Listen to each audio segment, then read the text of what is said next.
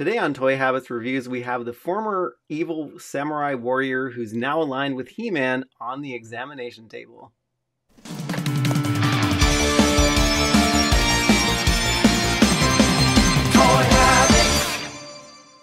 And before we get into the review, be sure to give it a like and subscribe to the channel so you can be alerted to the latest reviews, news, and episodes when they drop. Hey everyone, welcome back to Toy Habits, and we are coming at you from our examination room. I'm Michael, and with me is my collector in crime, Larry, and today we're taking a look at the Masters of the Universe Masterverse New Eternia Jitsu and comparing him to his MOTU Classics counterpart. And let's start off by looking at the box, and I really love the way he's posed in this box. Yeah, it's cool that that shiny gold hand is right there front and center, and yeah, he looks great. I like the head sculpt a lot. I like that the sword is in the other hand, and I don't think you could ask for more. Yeah, I love that also the mask is just packed on its own Yeah. and not on him. Yep. But, we get a nice detailed look at the box art. I like that actually his unmasked head is here, and you kind of have him with his masked look on both sides here. I don't know. The mask looks a little like proportionally a little off or something maybe, but Yeah.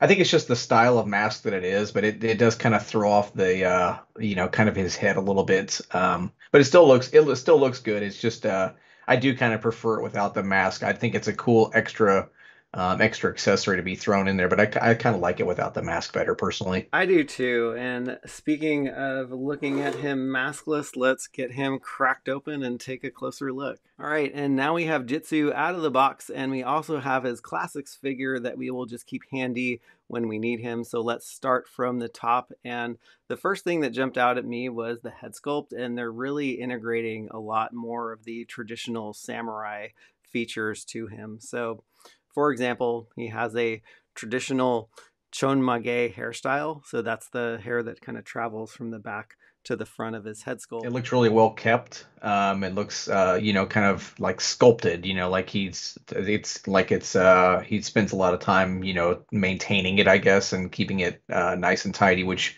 seems like it would go along with like a kind of a samurai, style personality kind of thing. He definitely like the head sculpt. He looks a lot less grizzled. Yeah. Kind of like it's like the softer side of Jitsu. It's he looks younger. There's a lot less anger in the face, I guess. Yeah, and I mean, I guess now that they're giving him more of a heroic warrior presence, maybe that's part of it. I mean, a lot of times, we get the little blurbs on the back of the box, and that's really all you get because it's not like there's the comics to go along with this or anything. And he also comes with a samurai half mask. It basically covers his face from the nose down to the chin. And I've also heard this referred to as an Oni mask. And I think it's a cool accessory. I like that they've added it in there. I think it's a cool thing to be able to definitely changes the look of the figure. Yeah, and it's actually really easy to put on. You can just kind of slip it over the back of his hair, and you just wiggle it down to his face, and it's meant to cover his ears, and so it actually really fits really nice and securely there, and it just gives him a totally different look. And I think the other little kind of weird thing is just with the silver teeth, and then having the gold tone in the armor. That's a little odd, but I don't think it would have looked right with gold teeth. So I think I think it still looks cool. Yeah, silver grill is nice. Yep. But the armor is really, really detailed here, and so it's I think they made a conscious effort to actually make the armor look like either a falcon or a bird on the front, and they gave it it's more of like a bug design on the back. So I think whereas in the classics version, it just kind of looked like ornamental pieces on the armor, and they actually really made it a lot more cohesive in the Masterverse version. Maybe I don't know if there's any kind of significance as far as like his rank or like any kind of ancestry kind of component to samurai armor or anything like that, but maybe there's some of that in there. But yeah, I think it's cool. Always before, yeah, it was just kind of like an intricate design. And I think it's cool that it has, some kind of symbols that go along with it now. And I think the back of it looks awesome. Yeah, I like it a lot. And then his chopping hand or his gauntlet hand is actually really, it's really nice. It's a lot more form fitting than the Classics version, which just looked super oversized.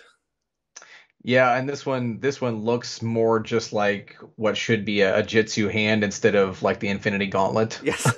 Which I never really noticed it before, but I think seeing it side by side with this Masterverse version, you get that feel of the Infinity Gauntlet more out of the old Yeah. one now. Oh, totally. That's exactly when I put these things side by side, that's exactly what I was thinking. But Yeah. it's actually nice because this one is a lot more shinier. This, the Yeah. Classics one had a matte finish and it actually looks cool. Like one thing I would love for them to do in the future is actually make this slip on and off. So this of course isn't a die cast, right? It's just No. a regular.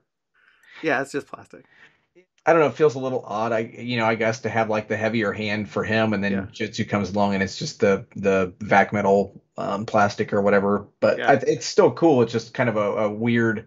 As far as the weight of it, it's almost like it's an unfair advantage for Fisto now. That's true.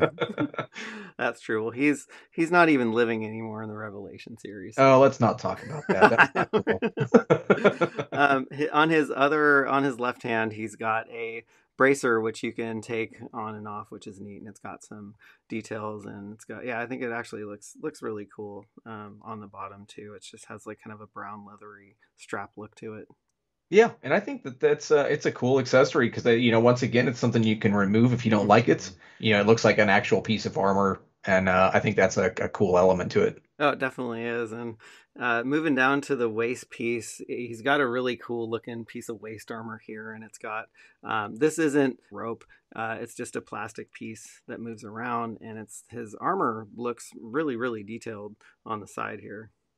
Yeah, yeah, I think it looks like what you would think of as far as kind of a samurai, waist piece, and I think it looks great. I like the detailing that they did. I think the orange and the gold looks cool. Yeah. And I like the kind of the rope tying around the waist. I think that's a good look for it. It looks, kind of looking at it compared to the classics, it looks more like an actual battle piece or maybe a training piece rather than like more of like a formal or ornamental style that they did for classics. Yeah. And I kind of like that. I think it looks good. Yeah, I like that too. And he also comes with a sword that you can actually stow in his waist armor piece there. So maybe let's take a look at that now. And his sword, it's a traditional Jitsu orange sword with some gold detail on the handle. The orange and the gold kind of matches along with his coloring, and Yeah, yeah, it looks pretty good. And I love the idea of the scabbard, being added there. I think that's cool. I yeah, don't know. Is it still a scabbard? I guess it is, right? I don't know. Maybe there's a special name for it. There probably is. Somebody will help us with that in the comments, hopefully. Oh, definitely. Yeah, you can definitely count on that one. But yeah, Yep. I love the fact that you can stow his sword on him so you don't lose it, or it just gives him, and I think like you were saying before, just another display option. Yeah, and I think they're doing yeah, a great job with this. Same as the GI Joe classified line of having like different ways of storing weapons and accessories on the figure. And it's not always the same thing. You don't always just have that the scabbard on the Hmm. back or just the spot to put the sword or whatever.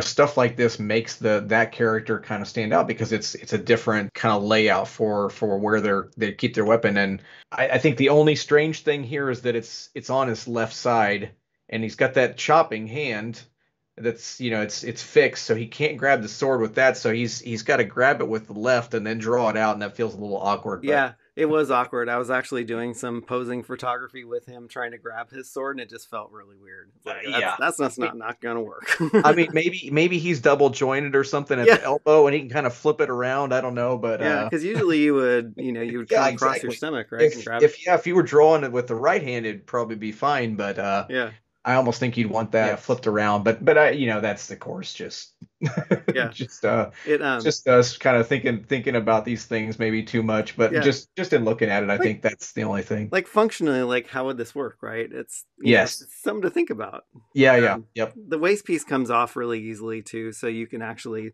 strip him down Yep. to to his bare minimums here.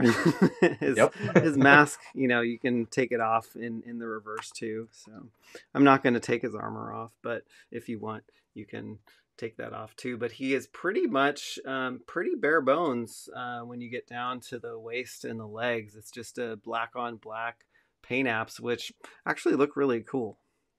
Yeah, it does look cool. I think it's I don't know what else you would do as far as the boots. Maybe he could have had some brown touches or something in there, but I think the black looks good. I like the kind of the furry loincloth. I think it looks cool. And then Yeah. if adding that extra, waist armor over the top of it, I think it looks great. So Oh yeah, I actually really like the waist armor on there, and I wasn't really sure how I would feel about it, but when I took it off, I was like, okay, he looks kind of plain, so yeah. we'll leave the waist armor on him, and we can display him that way. Another extra accessory that he comes with is just an open hand, which I would I don't know.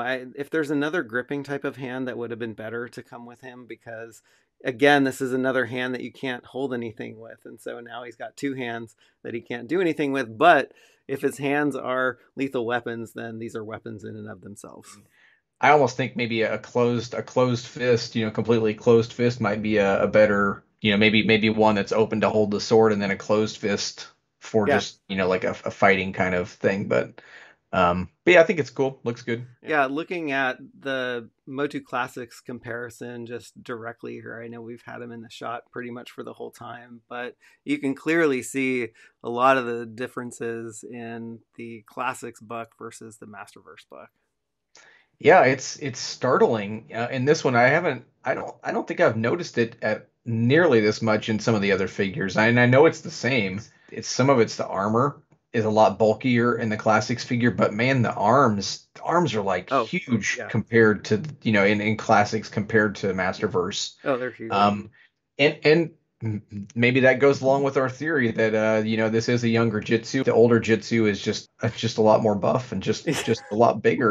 This Yeah. one, the Masterverse is just younger and a little more slim. Yeah, and the classics one is, he's also spending a little bit more time in the sun too. So they actually gave him like a more normal looking complexion, which is nice. I'm Hmm. not a fan of the orangey kind of spray tan look of Yeah, Jitsu's yeah, before, and I really like his complexion here in the Masterverse version. yeah. I agree. I think he looks great. I think it's a really good figure. Yeah, it totally is. And as for a rating, I would give this figure a 6.5 out of 7. It's a really great figure just from a sculpt perspective, and I love the younger look that they gave him, and I think that they did a great job just making the armor a lot more cohesive and just have a theme to it. The only thing that I'm gonna ding him a half a point on is just the lack of accessories that he comes with. So I feel like for a new Eternia version, it should come with a little bit extra pack out. Like Battle Armor He-Man came with a bunch of stuff. Overall, I think it's a great looking figure. Yeah, I think I'm with you. I think it's a 6.5 for me as well. There's really nothing, and I guess I don't know what I'm knocking a half a point off. I guess I maybe don't feel like he's a perfect figure, Yeah. but there isn't much here at all to complain about. I do agree as far as the accessories. The weird thing about it is like that the new Eternia line. I think it's because it's not very well defined. Yeah. It feels so far kind of like it's like it's deluxe without being deluxe, Yep. where we're kind of getting two versions on a lot of these. So then whenever you get one, a new Eternia character that's kind of more just a singular version. I mean, he's got the mask, but it doesn't really create a whole separate version of the character like some of the other figures. So Yeah.